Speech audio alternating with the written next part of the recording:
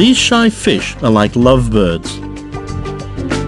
Frequently seen in pairs on sand or rubble, the family of gobies has more members than any other fish family.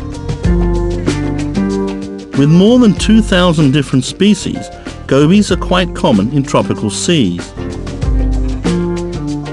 However, due to their timid nature, they can easily be overlooked.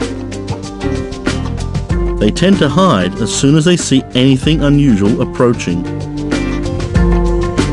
Gobies can move quite fast to reach cover, but because they do not have the endurance to swim long distances, they never move far away from their shelter. They mostly feed on tiny invertebrates and fish eggs, which they find by sifting through the sand. One type of goby is probably the most astonishing of all. Mud skippers can walk, see and breathe on land. They can often be seen in mangroves, swamps or along rivers. They crawl about in muddy areas using their fins as legs. Although they are so accustomed to life on land, mud skippers must visit the water from time to time to keep their gills and skin moist.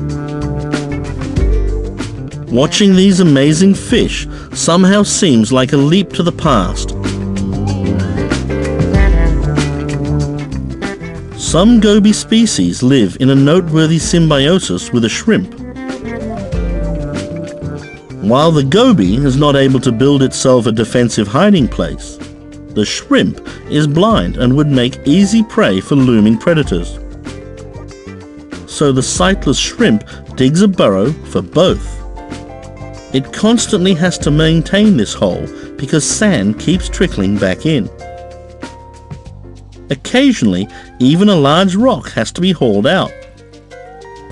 While moving these masses of earth, it finds its food in the sand. Meanwhile, the attentive goby guards their refuge.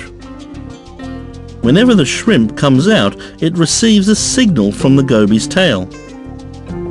As long as the coast is clear, the shrimp continues its work. At the slightest hint of anything strange, the goby rushes into the hole, politely always letting the shrimp in first. When the danger has passed, life goes on as usual.